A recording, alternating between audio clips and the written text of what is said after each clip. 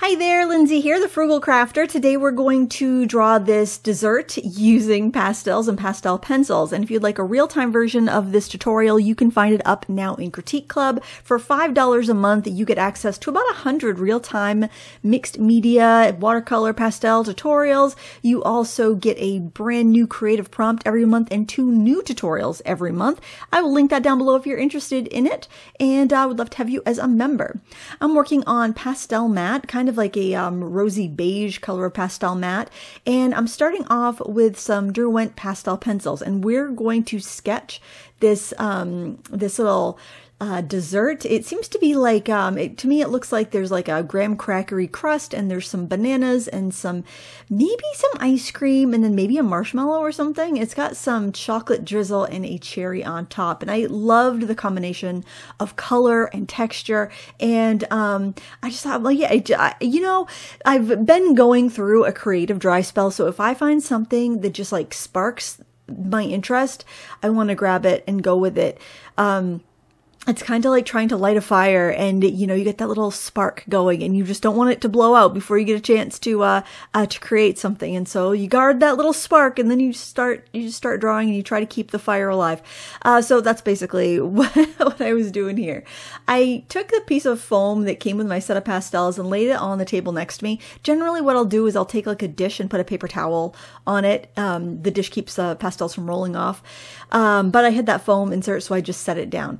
I'm going to get ready to review this set of pastels, so I'm keeping them in their box for right now, but what I like to do is put all my pastels in pastel drawers arranged by color. I find it much more handy to use them that way, because then I have all my options together. Because I use a variety of different brands of pastels, I like to do that because different companies sell different colors, and they all have different hardnesses. So like I like to start off with a harder pastel, then work my way to softer pastels. Then sometimes I like to kind of dig in there with like a really hard square pastel to kind of carve out some details. You know, so I like to have all of those options together, and that's how I generally work. My pastel pencils aren't stored with my pastels, but for the sticks, I do like to keep all the sticks together. I do keep one set of pastels in a plein air insert, just so if I want to go plein air painting, then I can just grab that insert and go. And that would be my Soho pastels from Jerry's Artorama. I love those things. I know people's reviews are mixed on those, but I really love that brand of pastel because I feel like I can do 95% of the painting with that pastel and just have like a handful of hard pastels just for details.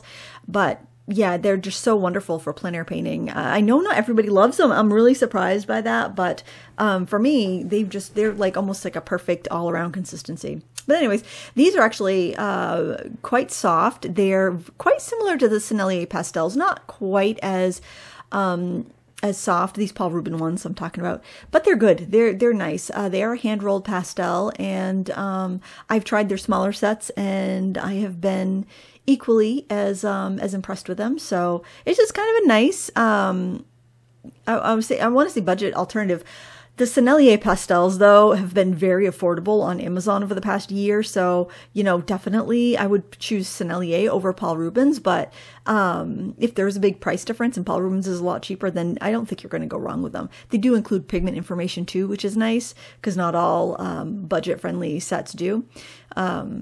So yeah, I mean, I'll have a review once I've used it a little bit more. I'm working on Pastelmat, which is a really kind of bougie, fancy, exquisite paper. So I got to use it on some kind of like Can't Send Me Taunts or something, just to, you know, make sure that I am evaluating the pastels for the pastels and not for the paper. I'm just kind of blocking in here between the pastel pencils and the pastels. One thing I'll tell you about the set of Paul Rubens pastels, it really lacks rich browns. Most of the browns are like much lighter, kind of like beiges, and I think it's because there were more browns in their first set that came out, so they're probably expecting people to, like, they probably didn't want to do overlap, maybe. That's what I'm thinking, because I did have to, towards the end, I did have to go grab a brown pastel from my pastel drawers.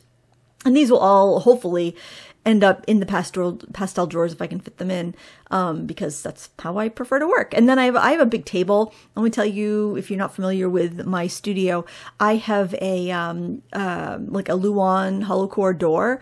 That's my tabletop, so it's nice and big, and I can arrange my pastel trays all over my tabletop and be able to just take out the pastels as I need them, and I put them on my little paper towel plate and work from there. I got a little dark on the napkin underneath. I wish I had not tried to just go by what was in the set, because there were no really pale aqua colors. I think I would have liked it much better had I gone with a more muted color, and actually like a kind of a seafoam green would be really nice, because that would be a nice opposite to that cherry rather than going with a turquoise. So, you know, that would have been a wiser choice. But like I said, I was trying to mainly keep to that set of pastels just because I'm also just getting used to them so I can review them in the future. And I like to do a couple paintings before I review something just to make sure I'm not missing something, or and make sure I'm not letting like something else I'm using with it, such as paper, cloud my judgment at all. But anyway, that's just something that like in hindsight, as I'm looking back, I'm like, yeah, I wish it was more of like a minty color than a turquoisey color. And because there isn't a lot of really dark darks in this set of pastels, I am using some black to deepen the shadows and blending with my finger. So when you have more colors, also you don't need to blend quite so much, because you'll have more ready-made colors. When you have a more limited palette with pastel, you end up blending more. And sometimes that looks really nice. It can look really smooth and beautiful. Other times it loses some of it, the artwork's vibrancy and immediacy and punch, because you are kind of smoothing everything out rather than letting the hand of the artist show. I think with those pastel strokes, just like brush strokes, you get to see the journey the artist has taken in the artwork. And I think that's powerful. And I think it adds like an energy to the artwork, even if it might not look as realistic. I think it gives you a sense of urgency. You get to see how the artist worked, how quickly did they put those, how quickly and how surely did they put those strokes down, how confident were they. You can see those things in the artwork more when there's less blending, I think. I don't know, I like a combination. I love a combination of some soft and hard edges, some visible brush strokes and some blended strokes. It's you know, it's definitely a balance. And, you know, depending on what kind of artwork you like to do, you may have more visible brush strokes, you may have more blends, and everybody falls somewhere. You know, that's part of your style. I think that's one of the things that really is indicative to an artist's style. Do they blend a lot? Do they leave the strokes raw? You know, what's their aesthetic? The chocolate is really shiny, so I wanted to get some of the reflected colors in there, so that's why I put some red in the chocolate. It's just the reflection of the cherry there. You have two shiny surfaces, you're going to have some reflections there.